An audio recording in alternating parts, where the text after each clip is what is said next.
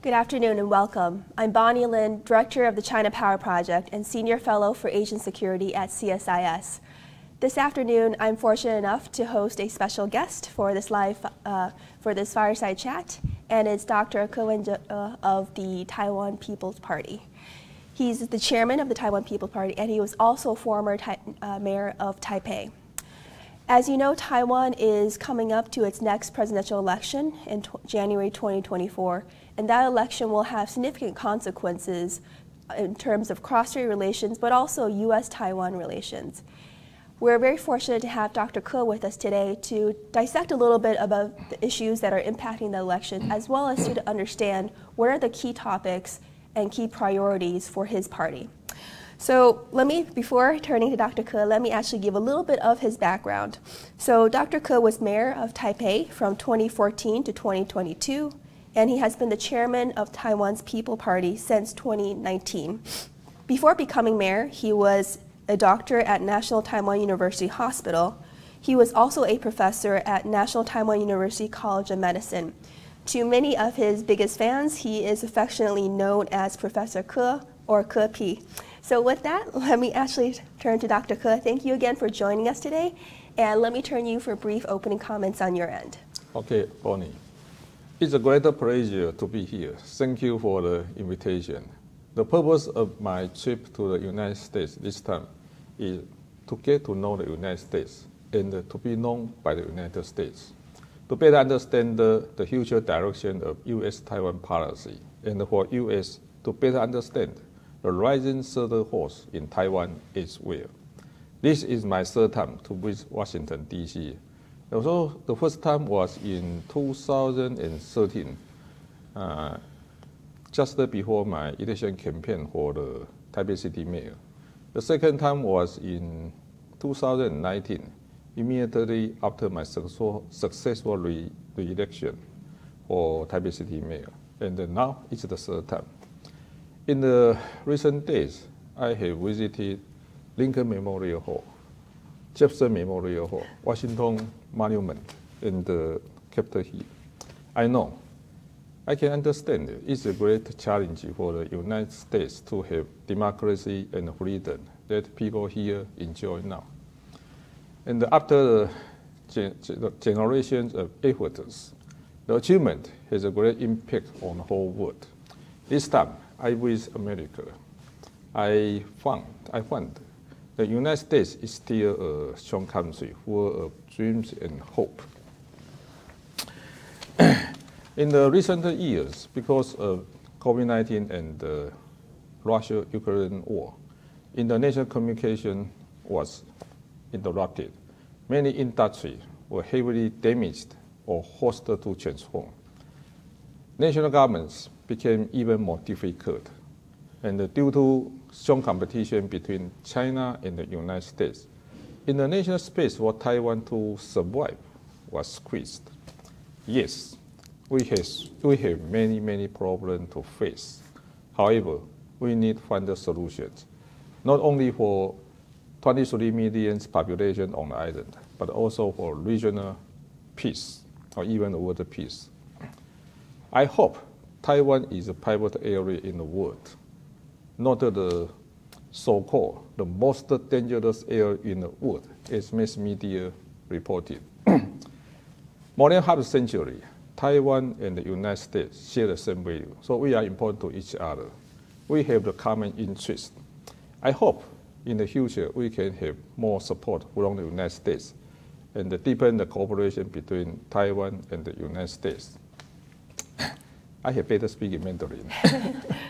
在经济上，我们还是要继续推动贸易自由化。美国是台湾第2大出口市场，所以我非常希望说美国能够协助台湾加入区域性经济组织。这有2个理由：第一，目前 ICT 产品在全世界是免税的，那如果台湾不能加入区域经济组织，所有的货品出去外销是需要课税，而 ICT 产品不用课税。这就是为什么整个台湾的产业会 shift to semiconductor industry。那这个会发生一个问题，就是我们把所有鸡蛋都放在一个篮子里面，这会造成整个经济的失衡。In terms of economic and trade, we will continue to strive to promote trade liberalization. The United States is Taiwan's second largest export market, and we hope that the United States will help Taiwan to participate in regional economic organizations for a couple of reasons. First, currently ICT products in Taiwan enjoy tariff-free treatment with many countries in the world. That benefit has forced our Taiwanese industry to shift all of the resources into industries such as semiconductor. And that has made us to put all of the eggs in one basket. And if we allow that to continue for the long run, it's going to create further imbalance of industries. 第二个理由，中国因为跟台湾有一个 ECFA 的 agreement， 所以很多产品从台湾输出到中国大陆是免税的。那一个产品输出到其他国家要税，到中国大陆是免税，这就为什么台湾会被锁进中国大陆。我们目前大概超过40% 的外销是到中国，所以如果台湾不能加入区域的经济组织啊，有两个问题，一个是经济失衡，一个是台湾被吸入中国的经济体系。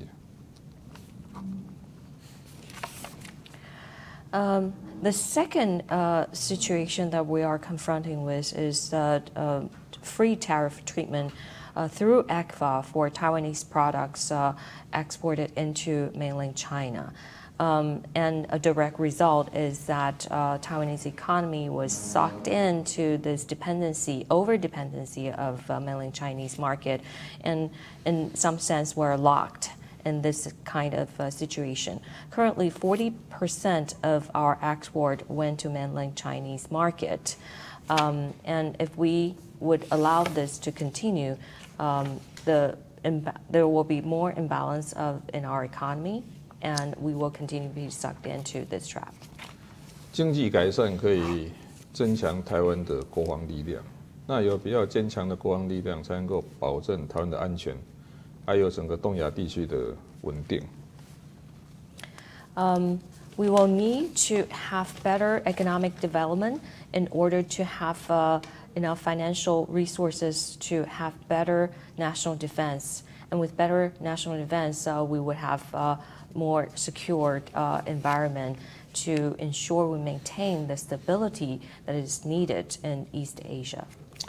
关于两岸关系，我觉得美国国务卿布林肯讲的是3个原则是最恰当的 ：cooperate if possible, compete if needed, confront if necessary。不过当然是我们就是说依照他的情况去决定到底是要合作、竞争还是对抗。不过我也认为我们不需要说 confront if possible， 不需要所有事情都采用这种对抗的态度。目前台湾跟中国其实我们有相同的历史、语言、宗教、文化，但是我们今天不同的是政治体制跟生活模式。所以两岸目前竞争的是政治体制跟生活模式的不同。不过这样呢，虽然有竞争的关系，但是我们还是有很多合作的项目，不管是2050净零碳排放、数位转型、绿色运输、区域经济，所以还是有很多可以合作的项目。I agree with Secretary of State Blinken statement that he mentioned in face of the intensifying U.S. and China relations, we should cooperate when we can and compete when possible and confront if we must. This is very much similar to my belief in my handling of the future cross-strait relations. And currently, I believe what's different between us is the political systems and people's lifestyle. But there are so many more other projects that we can still seek cooperation. For example, 2050 net zero carbon emissions, digital transformation, green transportation, and regional economy, etc. These are the responsibility that all mankind should share, and there shouldn't be any barrier for us between them. 我主张台湾自主，两岸和平。两岸还是必须重启对话的机制。我认为交流可以增加善意，最起码也可以减少冲突，减少 misfired。这这个也可以降低台海发生战争的危险。那要维护台湾的安全哦，国防还是必须的，特别是人民的心理准备。我认为民主自由还是有代价的，所谓的就是没有白吃的午餐，no free lunch。That's why I advocate Taiwan should self-govern to secure peace across the Taiwan Strait. The two sides of Taiwan Strait must restart the dialogue mechanism as soon as possible to resolve differences and avoid conflicts and to work together to maintain peace and stability. Through further dialogues, we will be able to minimize possibility for misfire. And also, we would need enough national defense power in order to secure that. 台湾很小，但是我希望台湾可以成为一个文明的示范，至少可以指示中国说未来发展的方向。那我将会参加台湾的总统选举我们在竞选的口号就是共荣社会、国家治理 （Inclusive Society, National Governance）。台湾不可以再是一个分裂的国家。我们因为意识形态让整个国家陷入分裂，如果我们内部都没有共识的话，我们没有办法去处理对外的两岸关系。另外，整个台湾的政府机构的效率必须提高，所以 Inclusive Society, National Government 是我们这样选举的主轴。I'm hoping, even though Taiwan is a very small country, that we are able to demonstrate our quality of our citizens and our civic services. I hope that will be the future direction, and we made ourselves a role model for mainland China. And that's why I carved out our election campaign for when I run for the Taiwanese presidency to include two major pillars, inclusive society and national governance. I believe it is very important that we have a unified situation within Taiwan. We cannot allow a very divided society in Taiwan, because without a consensus from within, it is not going to be possible for us to achieve anything we would like to see internationally. And I've also seen the importance of increasing our government administration's efficiency. This is very important to help us to advance all of our agenda for our citizens. 对内关系，我们主张联合政府团结台湾。过去我们政党的对立太严重了，所以只要一党执政，就会把另外一党全部从政府排除出去。我觉得我们不可以是一个分裂的国家，所以我主张联合政府，这样才能够团结台湾。对外关系，我们主张台湾自主、两岸和平。固然台湾还是要可以自己决定自己的命运，但是我们也希望说，透过对话，可以减少台海战争发生战争的危险，台海发生战争的危险。So internally, I advocate for a coalition government because in the past, if you look at the trajectory of politics in Taiwan, whichever major party took the office, they seem to exclude the other party from participating in the political arena as much as they can. I don't think that is a way to help us to forge a mutual consensus within our country. And in order for us to move forward our agenda as a nation, it is very important to ensure we build consensus first within our nation. And in terms of our outbound diplomatic policies, I always strive the importance of cross-strait peace and stability. And to achieve that, it is important that we have this communication ongoing to ensure we are able to stay engaged. 台湾人民珍惜这得来不易的民主和自由，所以我们会为了尽全力去捍卫它。面对未来的挑战，我们还是要共同努力，携手并进。那感谢大家的聆听祝福各位平安顺心。In face of the future challenges, we have to work hand in hand to ensure we achieve our common goals. And the freedom and democracy is always hard fought, and there's no free lunch. And we have to make sure we work together to secure that. Thank you for listening, and I hope you have a very good discussions after this. Thank you. Thank you, Dr. Ko, for a very wide-ranging opening presentation, opening comments. I maybe want to take a step back and look at, what drove you to come to the United States this time. I know you're coming to the end of a three-week trip to the United States.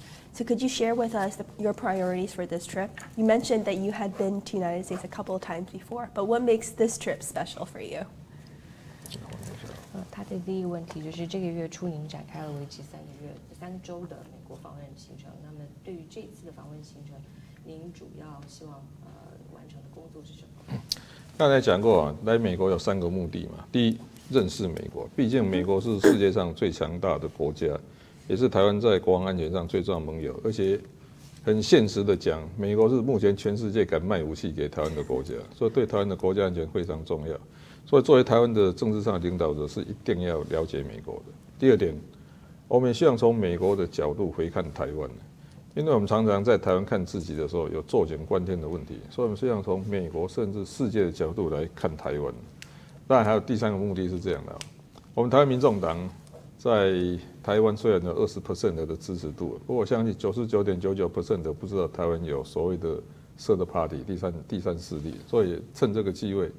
不管是台湾民众党，或是把我自己介绍给美国的社会。Basically, this trip I would like to achieve 3 purposes.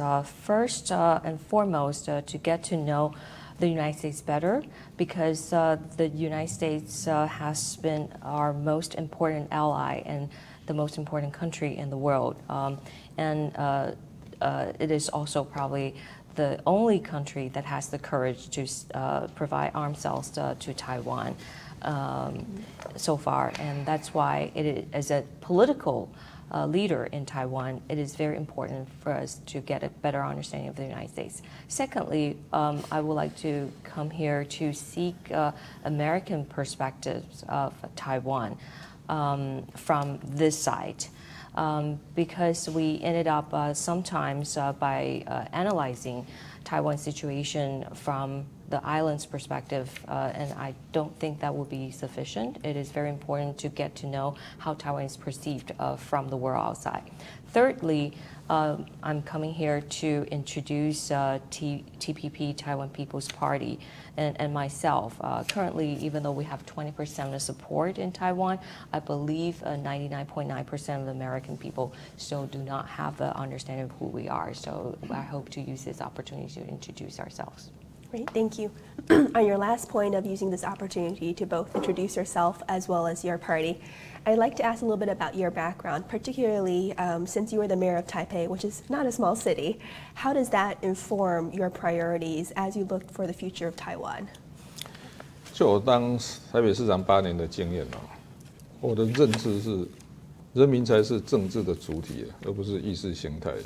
所以做一个外科医生，你知道，我们说 TPP Taiwan People Party， 但是它其实另外一个意思是 I hope Taiwan is pragmatic and professional， 就是说我们要以一种务实跟专业的方式去处理一些我们遇到的问题。那我们的目标是什么？我 hope Taiwan is peaceful and prosperous， 所以和平繁荣是我们的目标，务实跟科学是我们的手段。所以在我当8年市长的任内，你知道，比方说我们会坚守财政纪律，大概台湾绝大多数的政府都预算上都是亏钱的，所以我们还会还债。那我们是公开透明，我们几乎所有的会议记录都上网公开，所以因为这样说，我们的贪污腐败就非常的少。那我们很努力的去盖社会住宅，因为高房租、高房价既然是台湾年轻人最痛恨的事情，为什么政府不去做呢？所以我们就很认真的去盖社会住宅。那也是一样我们今天我在当台北市长的时候，我们台北市236个学校，国小、国中、高中，全部都校园光纤网路，每个教室都有free WiFi，然后3个 Internet port， 有85寸触碰萤幕。那国小3年级以上全部有 iPad， 那可以透过网络连接到这个图书馆。我们大概有40万册的电子书了，所以我们要保证说，因为我认为这个可以使用 Internet 是人权所以是因为如果没有，如果穷人不能使用 Internet， 他们在整个社会会失去竞争力。另外一个是这样，我最特别的地方就是我当台北市长，我的内阁你知道什么党都有，所以事实上我在台北的8年的市政经验已经证明说，政党的对立不一定是政治的常态，其实我们也可以超越政党，你知道组成一个联合政府。Through my 8 years of experience as Mayor of Taipei, I've come to the conclusion that our people should be the main stakeholders. Ideology should never be our main goal or the subject matter in whatever we're doing. And also, as a surgeon, that testified how important to put people first. The name of Taiwan People's Party, in my view, is not just Taiwan People's Party. It also stands for Taiwan is pragmatic and professional. And with the approach and measures that we're taking that are pragmatic and professional, we hope to achieve our ultimate goal to make Taiwan a peaceful and prosperous place. And through that process, we have been very diligent in creating financial discipline. So when many other local governments saw deficits in their budgeting, when I served as Taipei mayor, we were able to pay off a lot of the debts. We have also believed to make our government administration to be as open and as transparent as possible. So we release all the meeting minutes in our city management, so that would reduce any possibility for corruption. And for our younger generation, high housing prices has always been a pain point for them. That's why we put in a lot of efforts to create social or public housing to ensure that they have a place to live when they are still young. And if you look at the public schools in Taiwan, there are 236 of them.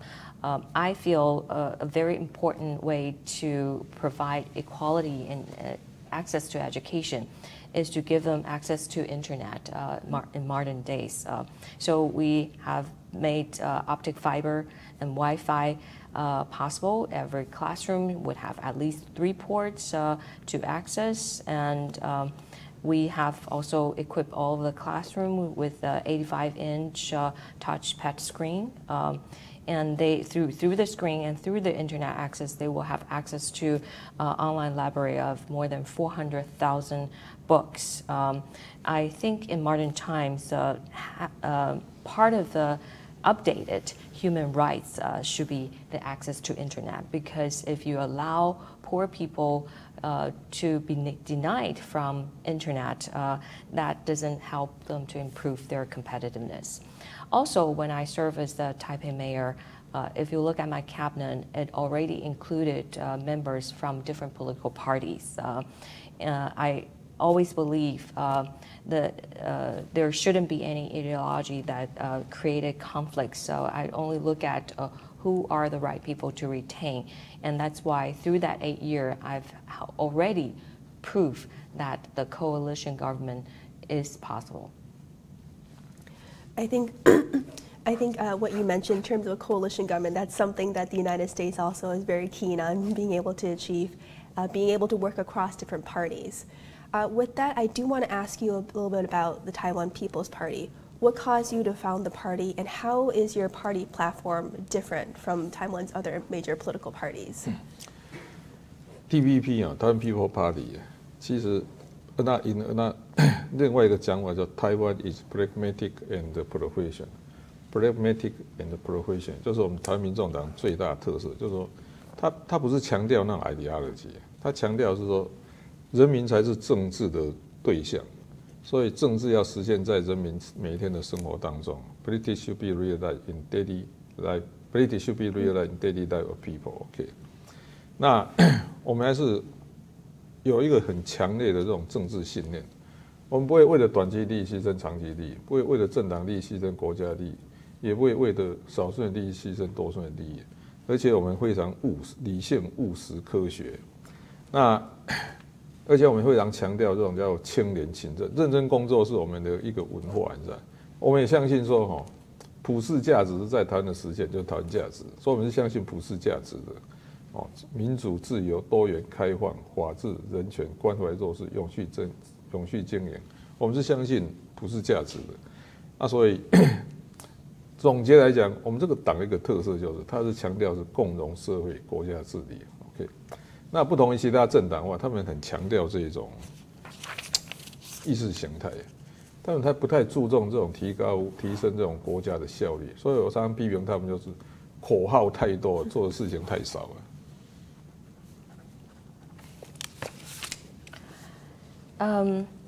As I have explained earlier, TPP not only stands for Taiwan People's Party, but also it's an acronym for Taiwan is pragmatic and professional. I think the two words, pragmatism and professionalism, are the two unique strengths of our party because we do not make decisions and we do not create our political agenda based on ideology. We believe politics should be realized in daily life of our people. And that's why whenever we create or identify our political agenda and the direction of our policies, we believe we should always put our eye on long-term interest, the national interest, and majority of our people's interest over short-term interest and minority or the political party's interest. Another strength that we have in our party is that we have always believed in being rational, pragmatic, and scientific-based in our decision-making process. The way we promote to work in a way that we're serious and diligent, and to take any steps possible to avoid corruption. We believe in the universal value, and we believe that those universal values should be the Taiwan value, such as democracy, freedom, diversity, openness, sustainability, and all of those are being included in our two pillars, inclusive society and national governance. Many other governments created by other parties were not able to look at the importance of increasing efficiency. And I believe that is what I am trying to achieve through our party. So Dr. Kui, you mentioned multiple times the importance of pragmatism in your party's platform, as well as the importance of focusing on Taiwan's long-term interests, as well as interests of the Taiwan people. So when you look at that, and when you look at the challenges that Taiwan is facing, what do you see as the top, perhaps one to three challenges that Taiwan faces that your party wants to prioritize as part of your either platform or your presidential campaign? 其实我们台湾现在面对的问题绝对不是只有3个，一大堆，从缺水、缺电、缺地、缺工，甚至缺人才，甚至到缺鸡蛋了。所以我们要面对的问题太多了。不过除了解决这些，还有一点呢，像那个劳保要破产了很多这种，还有我们未来10年大概有40家大学要关门了因为少子化关系。所以事实上台湾要面对的问题很多的不过几个大重点第一，台湾还是要经济要重振那我认为我们台湾没有什么资源，你知道，恐怕创新才是台湾经济发展唯一的一条路。所以整个产业的创新走向那种创新产业为主的这种模式，这我们要做。第二点我不认为台湾在2025年可以达到那个非核家园就是no nuclear power. I believe it's impossible. 所以我们还是要很务实的去处理台湾的能源的问题恐怕第一件事情就是说，目前的核电厂要先继续延续下去，我们要掰碳，争取时间来重新思考一下，到底台湾的能源政策要怎么处理。再来就是。所以解决问题嘛，然后能源问题要解决，再创新的产业，那另外一点呢，整个政府的效率还是要提高。我一直觉得我们的政府整个效率实在是太差了。不过这是我们自己内部要去处理的。不过在对外关系上面，我们还是需要美国协助台湾加入区域经济组织的。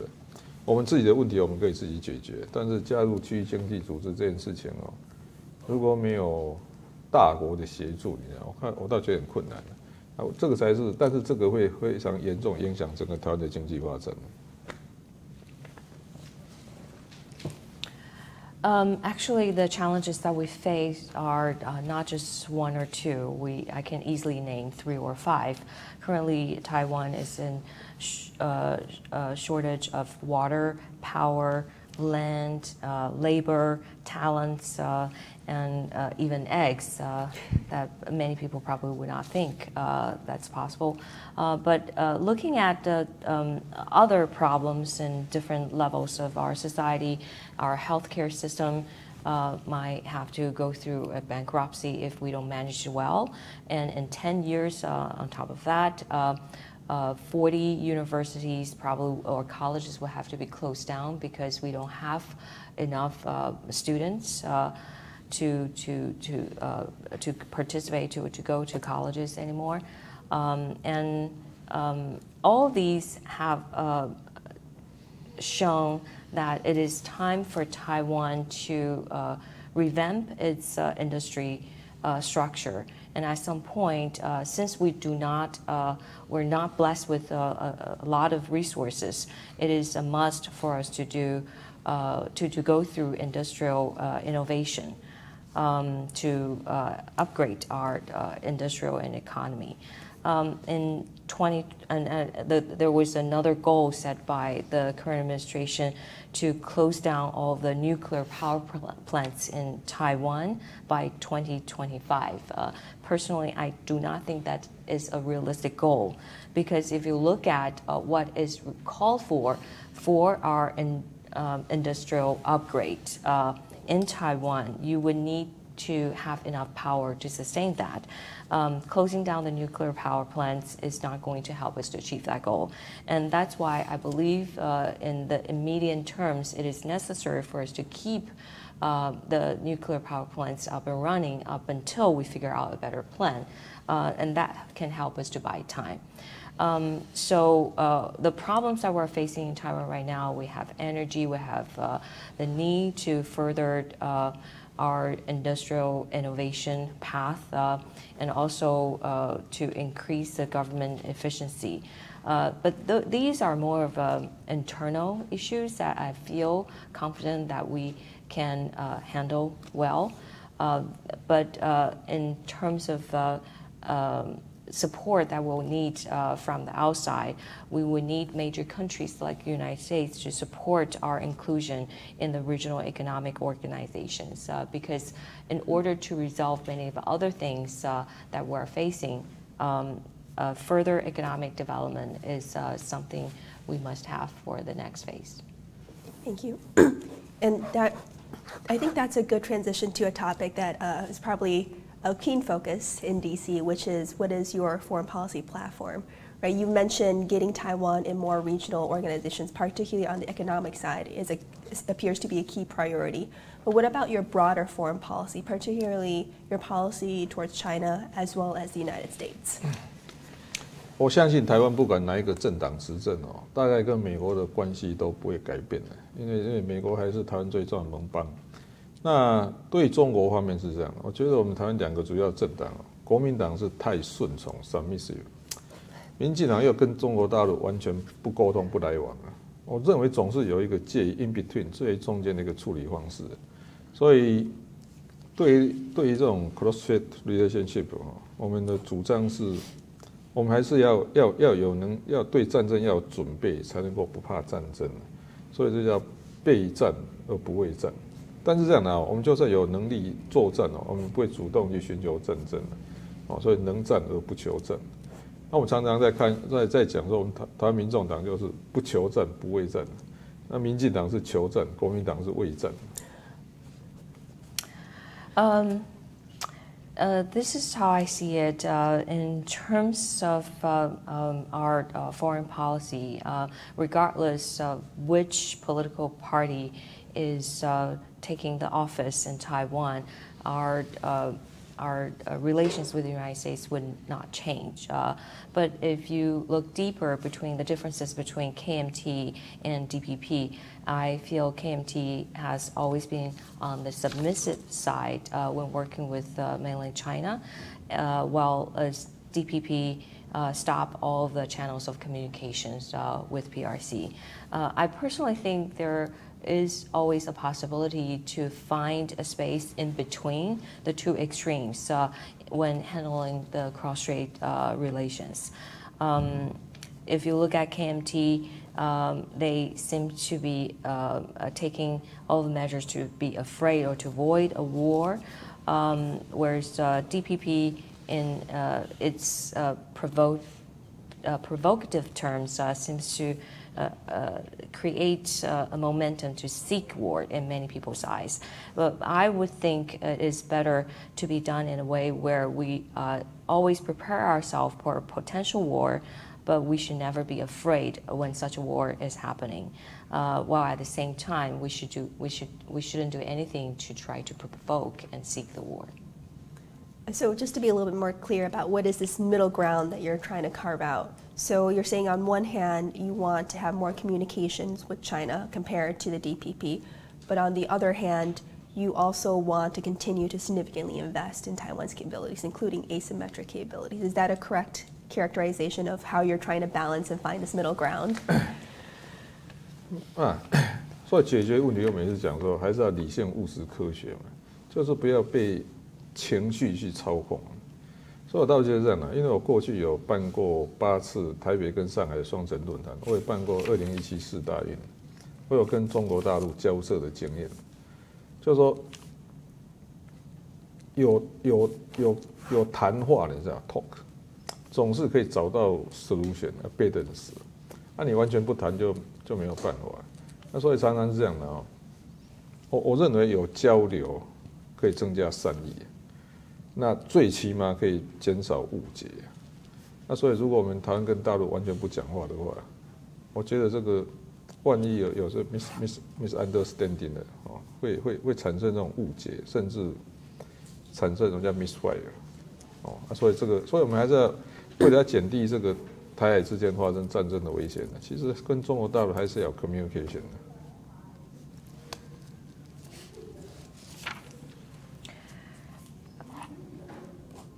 I think the best way to deal with, to identify that in-between area is, again, to adopt the principles of being rational, pragmatic, and scientific in your decision making.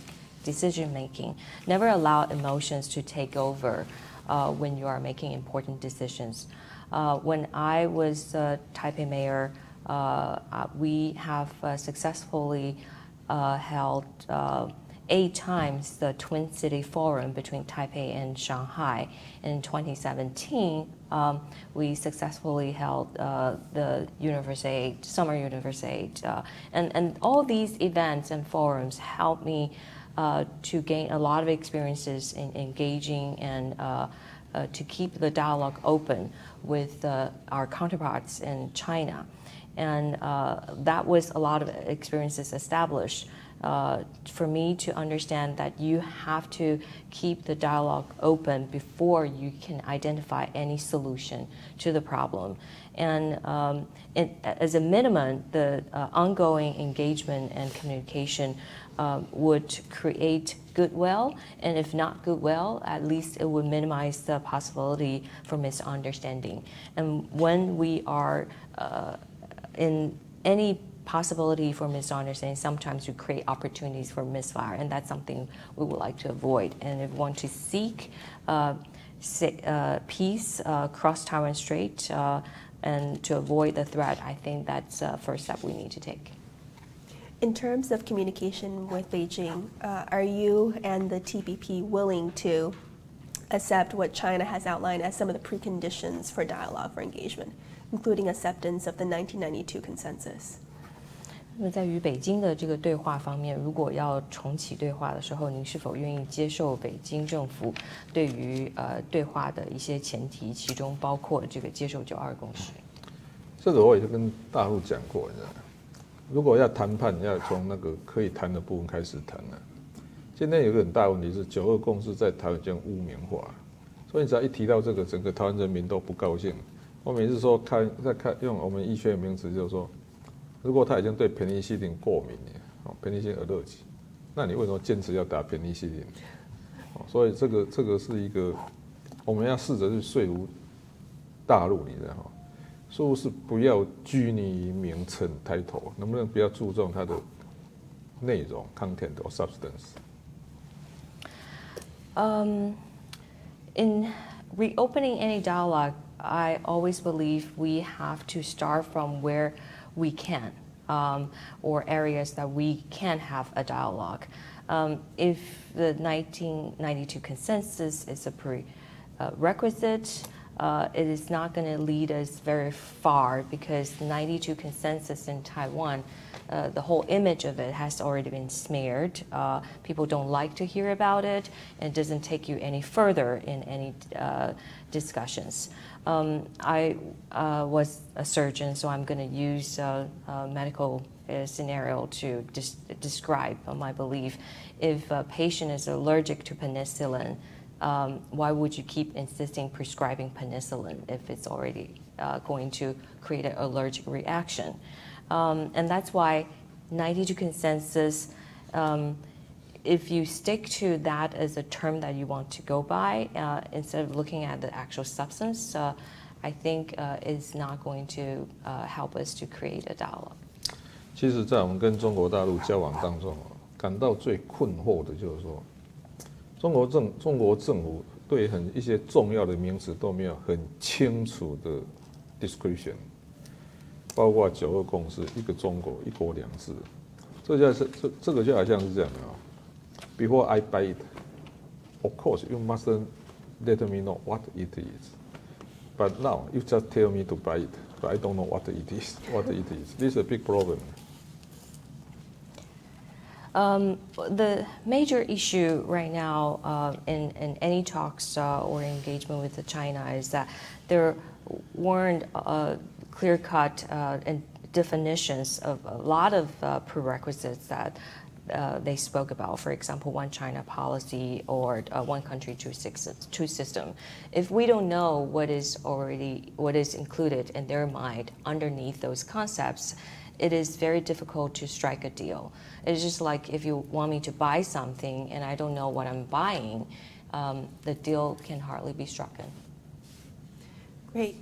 I want to focus now on more the defense side. As you know, under the current Taiwan government, there's been quite a bit of investment in Taiwan's own defense, as well as investment in Taiwan's asymmetric capabilities.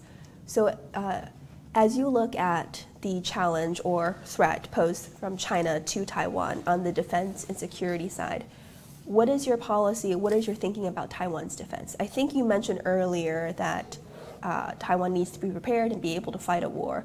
But does that mean you will continue to sustain, if not increase, the investment in Taiwan's defense? Or are you going to further even increase that significantly? What is your specific view on the defense side? 第一点民主自由是要有代价的，没有 no free lunch， 所以是这样的，下逐你知道deterrence， 你还是要有足够的 power 才能够下逐，所以我们还是要建立一个国防力量，还是要建立的。所以是这样的我觉得我们在整个国防建设一样，要回到一个叫务实跟专业嘛。役期从4个月增加到1年，其实重点不是时间增加，重点是训练的内容是什么，这要解决。还有一点国防经费到底够或不够，这还是要诚实的面对。按照目前的状况，你知道，如果我们的国防预算不到 GDP 的 2% 的，我不认为那个是足够的。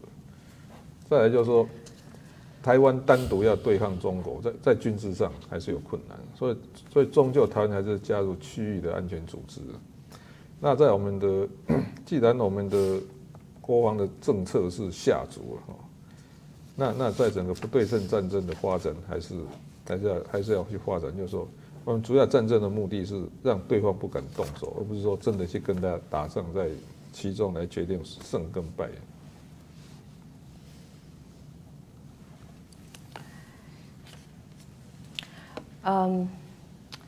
When it comes to democracy and freedom, I believe there is no free lunch. There is always a price tag attached. The predominant policy and strategy that we have is deterrence. However, in order for deterrence to be effective, you have to establish enough national defense power. And I would still go back to my principles of pragmatism and professionalism when it comes to national defense and security issues. Recently, we've been changing the mandatory military service from 4 months to a year. However, I think the duration of a military service is not the focus, which is not the solution. Rather, you have to look at the substance of the training in the mandatory military services. And that's why it is very critical to examine your national defense dollars and expenditure. Do we have enough to cover the kind of training that is called for to prepare us for a war? And we have to be honest about that. I don't think currently the national defense budget is only less than 2% of the Taiwanese GDP. I currently don't think that's enough to cover what we need. And also to expect Taiwan to confront China's military threat unilaterally, it is not realistic either.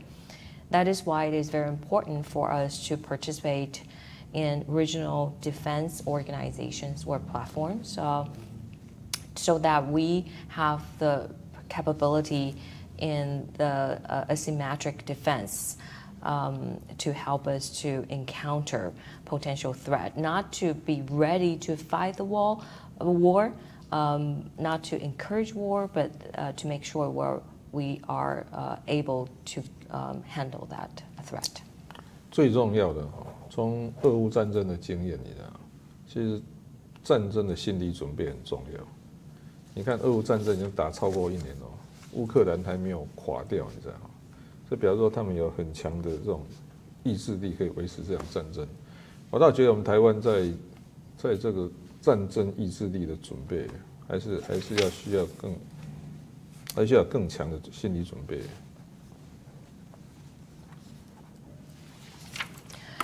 And the Russia's invasion into Ukraine is a very appropriate example for us to draw lessons from. I think that taught us how important your preparation, mentality preparation is in fighting and to prolong or the war. Right now, we've seen the Ukraine war linger for more than a year. But they are still fighting, and that tells you how strong people's will to fight against Russia is in Ukraine. I am not as optimistic when it comes to the mentality of Taiwanese people to stand up against a war like that, and that's why I think that will be the area that we need to also focus.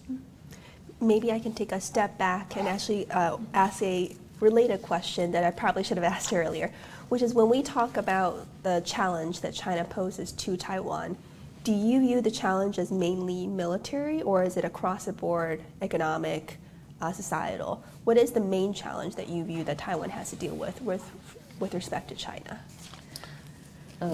中国对台湾的压力当然分2部分，一个是军事，一个非军事。那军事当然这个我们还是要做准备。那非军事是这样的不管从媒体啦、网军，它总是无所不用其极。所以我倒觉得是这样的就我的概念就是说，我们不太可能，就像我们 human being 人活在世界上，不太可能说完全没有细菌入侵。重点是你的 immunity 要够强。所以我倒觉得是这样的建立一个，有时候说我们要建立一个更民主、更自由、更文明的社会，才有办法去抵抗这个非武力的压迫。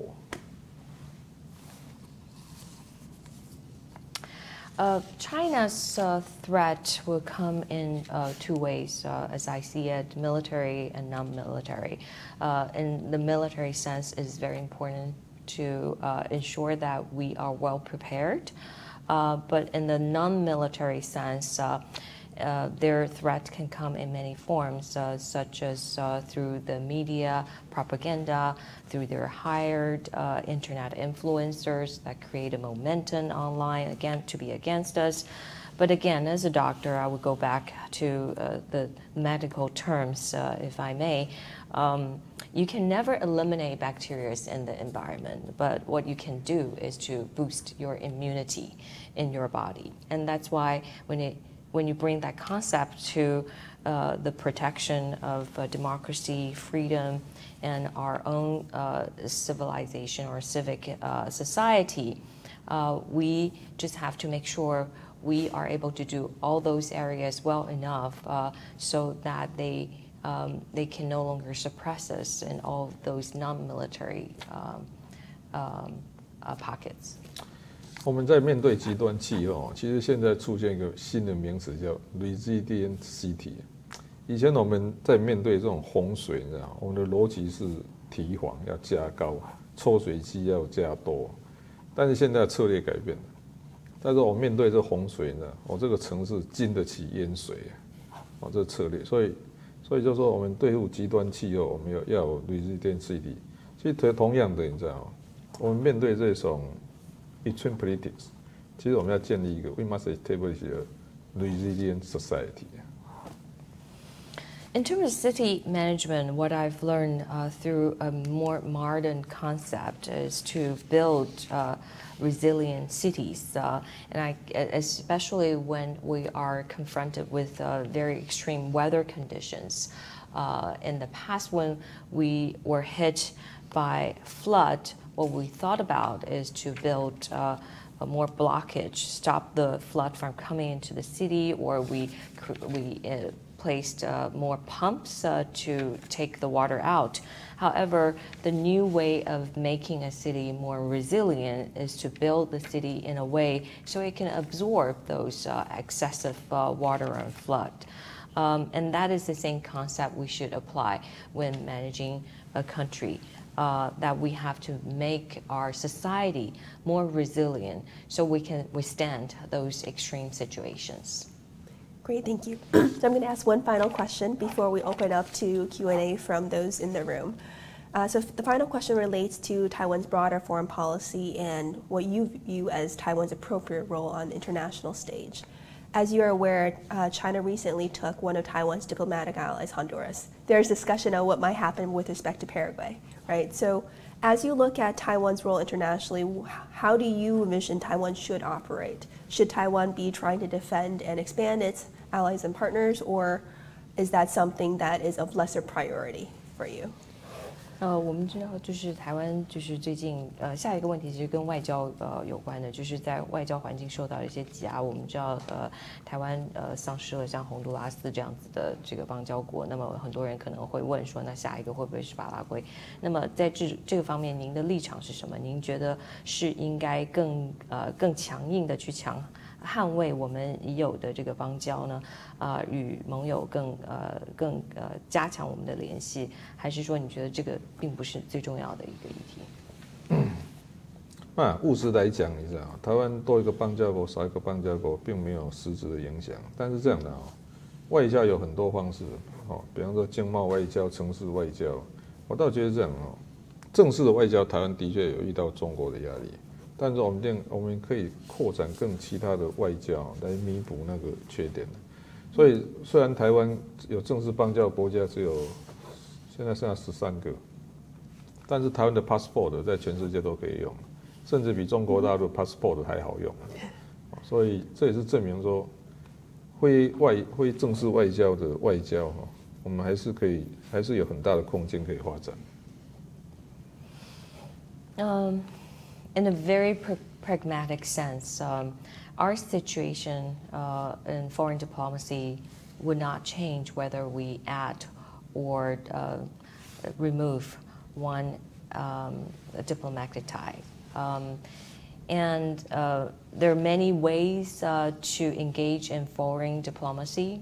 You can establish foreign diplomacy through economic and trade activities, through city-to-city exchanges, and through the conventional sense through political ties. Of course, in terms of diplomacy through political ties, we have been suppressed by China constantly, so that our current countries with diplomatic ties with Taiwan have been reduced to 13. But if you look at the pragmatic sense, Taiwanese passport is more accessible in everywhere around the world compared to a passport from mainland China. So that tells you a lot, and that's why I believe if I were elected, our agenda would focus on areas we can engage in, all those areas that involves non-official foreign policies. So I said that was the last question, but I actually have one more question before we open it to Q&A, because we are relatively good on time with respect to that. So it seems like when you're talking about how you vision Taiwan's foreign policy, it seems like in addition to the middle space between DPP and KMT, you also seem to be carving out some space between where China wants Taiwan to be and where you have said the United States might want Taiwan to be. So when you think about prioritizing Taiwan's relations with the United States and China, how do you think about that prioritization? 我想再追问一个问题，因为我们时间既然还够啊，因为之前已经提到了，在这个外交问题方面，您提到就是一方面是要在这个民进党以及国民党的这个外交政策当中取得一个平衡，同时也需要在中国跟美国之间的这空间之间找到一个可以下手的一个地方。那么您觉得就是在这方面，你会有一些什么样的作为，或找到一个什么样的切入点？这个是这样的哦，就我跟中国打交道的经验，你知道吗？你看哦，现在中国共产党就北京政府哦，给民进党就画一条线，他说如果你不接受九二共识，我就不要跟你谈了。那其实北京也知道民进党不会接受他的九二共识，那意思就是说，其实基本上是北京根本就不想跟民进党谈。那为什么会这样子呢？因为双方关系打坏了。一旦关系变坏，就很难去谈了。那所以一个很重要的概念就是说，不要把局面弄僵了。所以一旦他已经局面弄僵了，后面就很难谈了。所以为什么我一直在坚持说，有交通有交友，有交流了哈，可以增加善意，有善意哦，才可以避免误解哦，避免这种战争的风险。那所以这贵了。善意还是一个很重要。那善意老讲哦，没有交流是很难去建立的。这也是我自己在处理两岸关系的时候一个很大的发现。所以老讲，今天民进党跟北京政府的问题就是说，基本上在北京政府的内心里面，他根本就不想跟民进党谈了，所以他才一开始就画那个 criteria， 就是那个。前提，如果你不接受九二共识，我就不跟你谈。可是他明明他内心就知道这个，他那个民进党政府不会接受九二共识，那你就干脆说我不想跟你谈就好了。所以这的确是一个，所以我每次说 good will 才是一个，所以为什么一开始讲5个互相，你知道吗？互相认识、互相了解、互相尊重、互相合作，最后那一项最难，互相谅解，就是说你有你的困难，我有困难。能不能我们尝试找一个平衡点？这个就必须双方要不 flexible。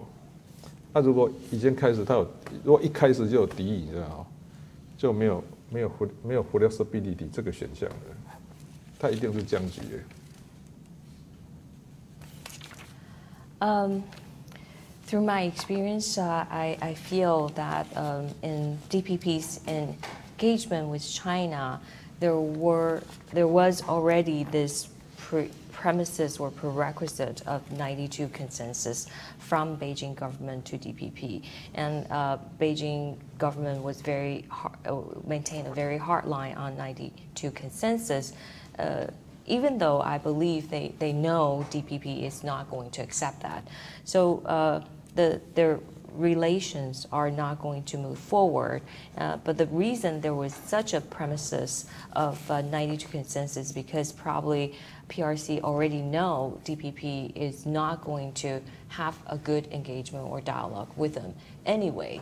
So 92 consensus in that sense can be a very convenient excuse. But once an impasse is created, it's very difficult to go back. So in my agenda, I believe we should never allow any possibility for an impasse like that to be created to begin with. To ensure that, and that's why I believe in the continuous engagement with the other side, so that you can create the goodwill, so you can reduce the misunderstanding, and to reduce the risks thereof.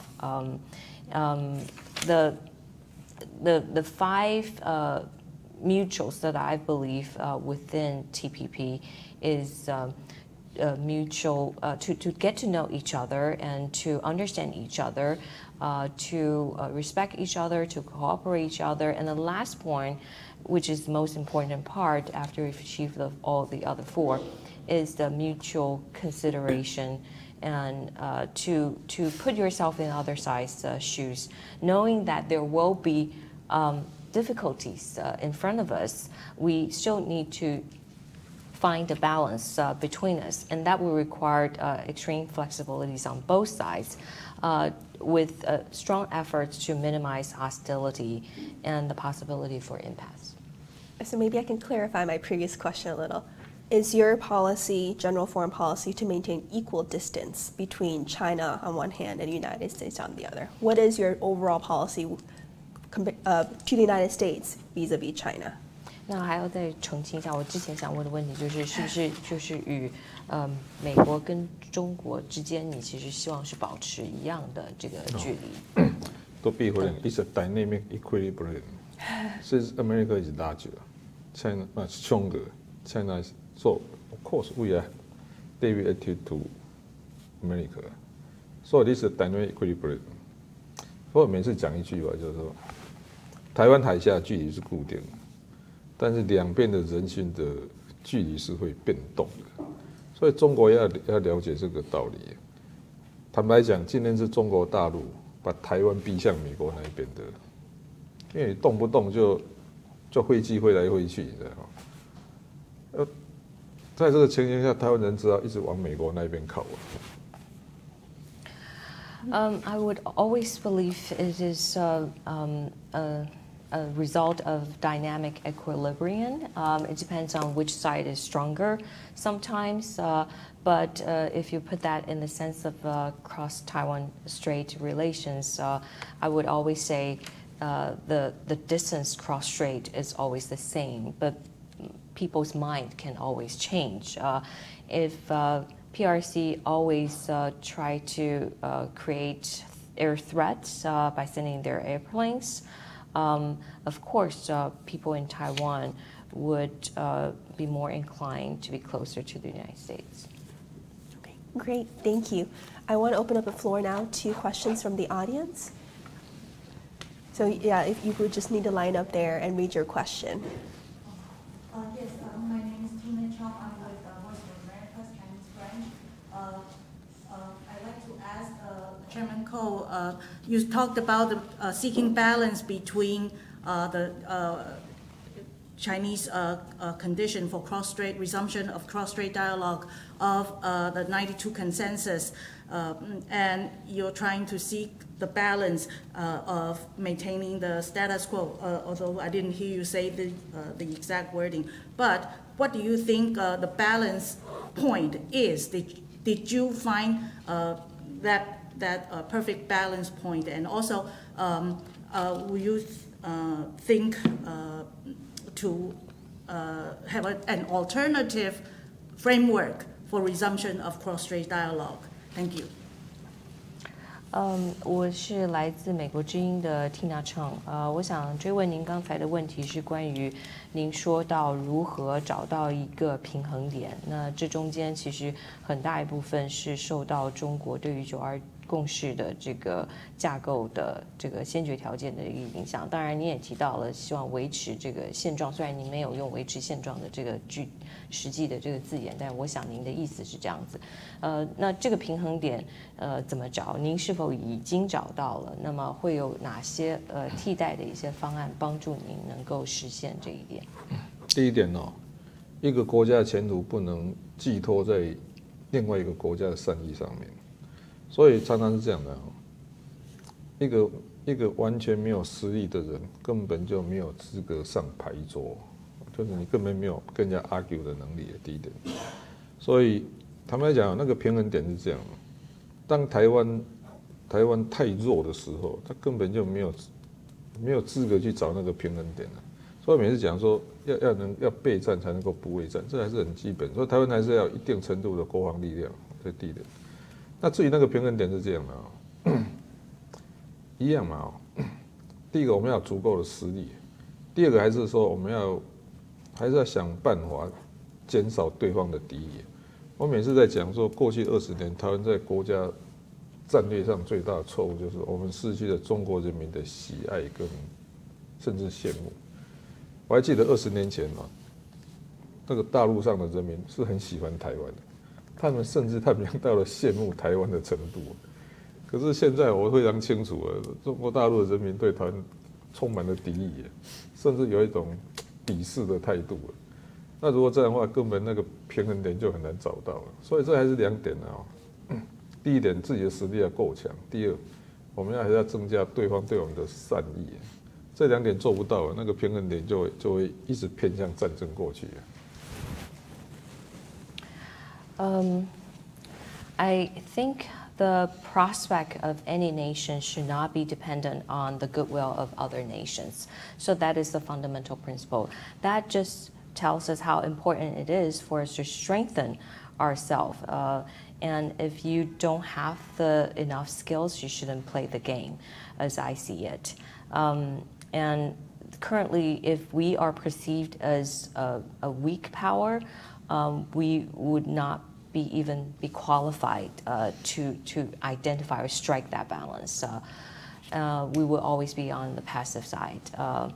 And that is why it is very important, first and foremost, to strengthen our capability in national defense, as I said, to make sure we are prepared so that we are not afraid of potential war. So increasing our strength and power is the prerequisite to be able to find that balancing point. Secondly, we have to work very hard to reduce the hostility from the other side and to increase some goodwill from the other side. If you look at the cross-strait relations 20 years back, people from mainland China were very fond of us. They even envy what we have achieved in Taiwan. But 20 years after now, I feel there was a sentiment from mainland China to no longer be fond of us and also to even look down upon us. And if that is going to continue to be the case, I don't think it is possible for us to find the balancing point. If you may, I want to follow up on your points here. So you mentioned the importance of finding a balance. You mentioned the importance of not relying on any external power for Taiwan's defense. And you also mentioned the importance of decreasing China's hostility against Taiwan, right? But as you look at Taiwan's defense, as you mentioned earlier, so far the United States is one of the few countries, if not only country, to sell arms to Taiwan, right? So right now, U.S. Taiwan defense relations are at its strongest point ever, right? But that, even every time that defense relationship strengthens, China has an issue with it. So how do you balance that? Do you see that as potentially imposing, in your view, a limit on how much you want to strengthen defense relations with the United States? 他的意思就是说，会不会因为中国不高兴，然后你就会觉得说，与美国这边加强在军事方面或者是国防方面的合作，你就不敢做了？你会不会设一个线，就是过了这个，不然的话，好像持续就会因为我们与美国的更多的军事合作，提升我们的自我防御能力，反而导致他们不高兴，那么你就没有办法实现两边的均衡。我们在讲到 TPP 的对外关系啊，2个原则嘛，台湾自主，两岸和平啊。所以我们当然是希望两岸的和平啊，但它的 bottom line 还是台湾自主啊。所以才能知道，我们要知道我们的底线，所以要让彼此都知道对方的底线是什么。如果你要侵犯我的底线，那我就只好跟你打了。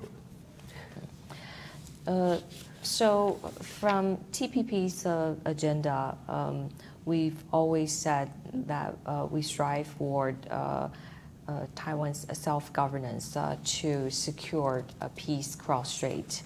While peace is very important, however, we should never forget self-governance is always more important, or takes priority over that peace, because self-governance should always be our bottom line. And we have to make sure the other side is aware of our bottom line. And if the bottom line is not going to be protected, and that will be the unfortunate war to be happen. Okay, thank you. Any more questions from the audience?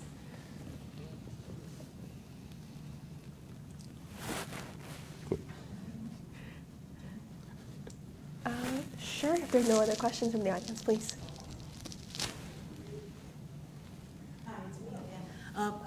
I'd like to know that, I'd like to ask Chairman Ko. A lot of people say that for Taiwan's presidential candidate, no matter which party, they have to come to the U.S. for being for a sort of quote unquote interview. So how do you think your performance here? Did you pass the interview? How is the U.S. side respond to your policy positions? Thanks. Before you answer this question, I would ask if there are any questions, please line up over there so I know. Elsewise, I don't know if there are any questions here. Thank you. 就是问柯主席，就是坊间有这样子的一个说法，好像就是台湾不管哪一位总统候选人，如果要竞选的话呢，必须要先到美国走一遍，跟美国这边进行一些面试。我想问您，此行如果是来面试的话，您觉得您自己的表现怎么样？是不是通过了美国这里对台湾候选人、总统候选人的面试？他们的反应如何？这样啊，其实不管我们说5个互相，你知道，不管在国内对其他政党，或在国外，不管对中国对美国，那5个互相都还是适用，互相认识、互相了解、互相尊重、互相合作，还有万一有问题的话，能不能互相谅解？那一开始就讲了，美国还是台湾最重要的盟邦，然后美国是目前世界上最强的国家，那事实上。目前台湾的国王安全还是美国是能提供最大的帮助所以我们还是必须要了解美国。那其实我们我们在跟这一些 talk， 不要说 interview，maybe I should say discussion。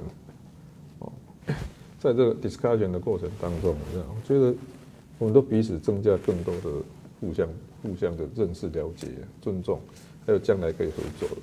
我到现在为止好像还不需要互相谅解，因为我们之间并没有说我们不同意的地方所以我倒觉得这样的就我最近跟美国政府的这种 discussion， 你知道吗？他们一再表达说美国是愿意帮助台湾，而且不会介入台湾的总统选举。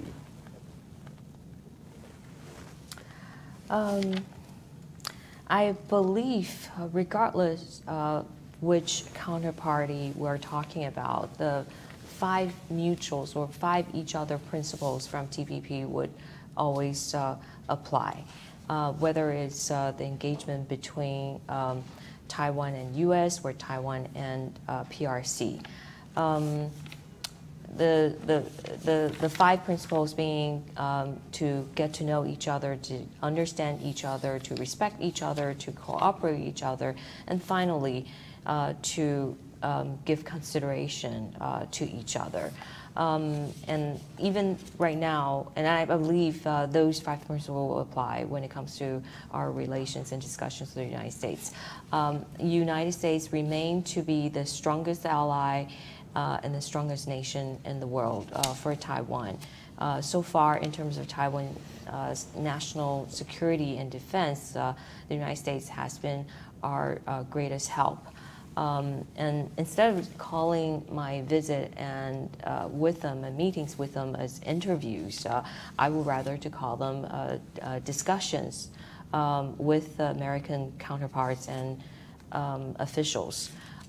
We are not yet at the level of mutual consideration.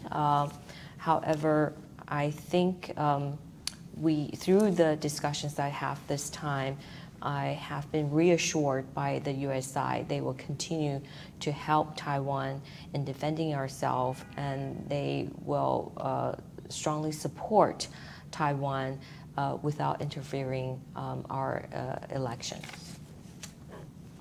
So I want to follow up on a point that you mentioned earlier, inclusive society, national governance. I wanted to extend that to what it might be if you were to come into power, if you were to become the president of Taiwan. Does that mean in your cabinet, in your ruling coalition, that you would have not only experts or representatives from your party, but also potentially experts from the DPP or KMT? Would you be willing to use leading experts or figures from across a different aisle in your government? Of course. 事实上，我在8年的台北市长就已经这样做了。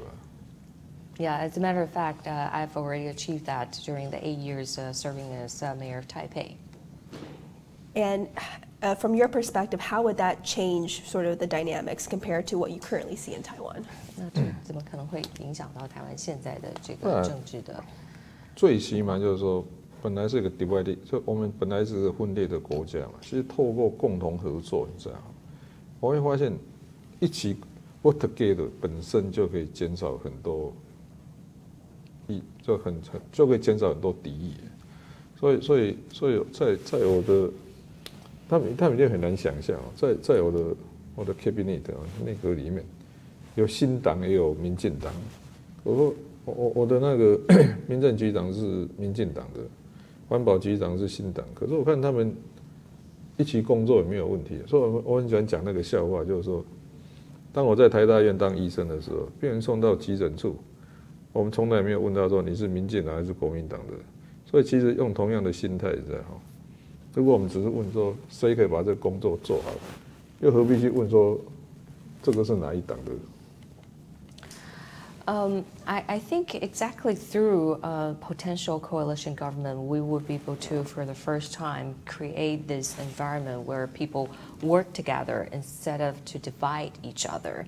And I believe the coalition is the only way forward to minimize the hostilities to each other. If you look at my cabinet members when I served as the Mayor of Taipei, the Environmental Protection Agency in our cabinet was headed by someone from the new party. Our civil administration bureau was actually managed by a DPP member. Just like what I mentioned, as a doctor, as an ER doctor, you never asked which party the patient belongs to, and also the specialist that you are going to recruit to help the patient. And that's why I think it is important to look beyond the party lines. And do you have a sense at that national level, the DPP and KMT would be willing to work with you? No problem. Really. 我们台湾只有在选举的时候才有政党，选完就没有了。 If you know Taiwan well, political parties only exist during the election years. Once election is over, there's not that much of party lines, actually. Okay. So let me go back to one of the topics that I think would be useful to unpack a little bit more, which is again going back to how you envision Taiwan's relationship with the United States. We had talked a bit about the relationship on the security side, on the defense side, and you also asked the United States, saying that it would be useful for the United States to help promote Taiwan or get Taiwan membership in regional organizations. What else are you seeking from the United States? 其实美国跟台湾关系一向非常好的，只要继续保持目前的大概就可以了，也不应该这样讲了，也就是说已经只要 keep going 这样就够了，因为事实上我们台湾跟美国的交往并没有任何问题，那事实上以前有争议的问题也都解决掉了，那个莱猪那件事情哦，那 Left Domain 的那个 poke， 其他我看。 据我所知，我们现在跟美国好像没有任何问题，所以只要 keep going， 就是继续保持交流上就可以了。I believe we have always had a very cordial relations with the United States, so we just need to keep the good things going. I don't see any major challenges between the two sides, except earlier with the import of American pork to Taiwan, and I think that's an issue that has already been resolved, so we just need to keep the current momentum going. And do you have a sense, aside from the United States, or what are other countries that would be key priority partners for Taiwan? 那么除此之外，还需要就是有哪些其他的一些伙伴或者是盟友 Japan is still how to say， 在我们离台湾最近的大国叫 Japan， 所以我一直觉得说，其实应该建立一个美日台的一个合作的平台。据说在李登辉总统时代有这一个，所以，但是后来好像李登辉总统下台以后就没有了。以前在李登辉总统的时代有一个美日台的这个国安高层轮流做动啊。 每个月会见面谈一次，我倒觉得日本还是台湾在东亚地区最重要的，应该叫 partner 或 friend anyway， 我觉得日本是最重要的。 I believe Japan remains as the next largest country we have to work with, especially in Asia. And I also remember during the presidency of late President Lee Teng-hui, there was national security meetings that was taking place on a monthly basis with a rotating chairmanship among the United States, Japan, and Taiwan. However, when President Lee Teng-hui left the office, that meeting seems to disappear, didn't get to continue. I believe it is very important to bring that kind of national security regular meeting back. And through the setup of the national security meeting back then, you would know already Japan was a very important part of it. So I think we can always call Japan our partner or friend in that sense to keep us in this national security issues in control. 一个很大的理由，因为日本98% 的能源要经过台湾海峡，所以日本非常关心台湾。这也是为什么如果要找日本合作是最容易成功的。我们常常叫利害关系人 （stakeholder）。说台湾对日本来讲就是一个 stakeholder。 And there's also another reason that support our partnership with Japan in a closer sense, because 98% of energy supply for Japan would have to come through Taiwan Strait. And that's why they care about the peace across Strait very much for their own interest. And in that sense, Taiwan is a very important stakeholder for their own, for Japanese energy security. Mm-hmm. And that's why I think it's easier for us to to achieve some success in partnering with Japan. Thank you. So I didn't hear you mention either Europe or Southeast Asia, but I wanted to ask a little bit about Southeast Asia because that has been a priority for the current administration in Taiwan, partially because to think about supply chain shifts and to decrease the reliance on China economically. As we look at this economic piece, is it a priority for you to decrease Taiwan's economic reliance on China, or is that, again, another balancing act that you need to think through a little bit, that your policy isn't to decrease Taiwan's reliance on China for trade? 那么之前已经讲到了，就是台湾要在这个各个空间当中寻求一个平衡点。那么此前还没有听到您讲到对于东南亚的一些国家交流的一些政策。那么我想问一下，是不是有考虑就是在供应链方面，也可能要多元的进入像是东南亚的地区，这样子才能够减少对大陆的经济的这个依存？还是说这个也是要审慎处理的，因为怕与他们交流过多的时候有引起大陆的不满。其实市场决定一切 ，the market determines everything， 所以just follow the rule market， that's all。其实供应链的 supply chain 的 reorganization 这大概是一定会进行，特别在美中贸易大战之后，本来整个世界的供应链就会重整了。所以我常常说政府你知道政府不必特别去做什么事情。政府只要问企业说 What can I do for you？ That's all。所以整个我觉得我们台湾的企业都相当灵活，他们在整个东南亚重新布局，你知道我们政府唯一要做的事就是问他们有遇到什么困难，帮他解决，这样就可以了。因为我一直相信政府不会比企业更了解市场。I believe the market should decide for themselves, and that's why my principle is always follow the market.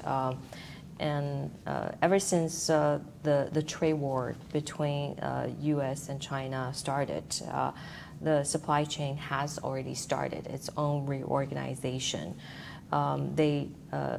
Savvy businesses would have to find its own way, and government, as much as you attempt to do, you are ending up lagging behind. So the best thing any government can do is to ask, what can I do for you, for businesses? And Taiwanese businesses have been very savvy already in finding out different outlets in Southeast Asia. What we can do from the government perspective is to help them to resolve problems and issues if they encounter any in that process. And business is always going to be ahead of governments. Great, thank you. So Dr. Ke, I think we are nearing the end of our session, but I wanted to ask you a final question. So what are your final stops in the United States? And since you mentioned the importance of Japan, will you also be visiting Japan at some point? If possible. 那么在美 I 国 have time, of course, I will go to Japan. 在美国，您今天的我们访问已经快结束了。您在美国还要访问哪些地方 Houston. Okay. Houston. Oh, stop by Houston. That's stop Houston. And you'll also go to Japan, you said, or you're not You going could to? 去日本吗 If I have time. If If possible. It's possible. If I possible. have time. If I have time, I will visit Japan. Okay, well, Dr. Ke, thank you so much for joining us. We really appreciate this opportunity, and I think this is an excellent chance for you to describe yourself, your party, but also introduce you to the American public. So thank you again. Thank you for your invitation. Thank you.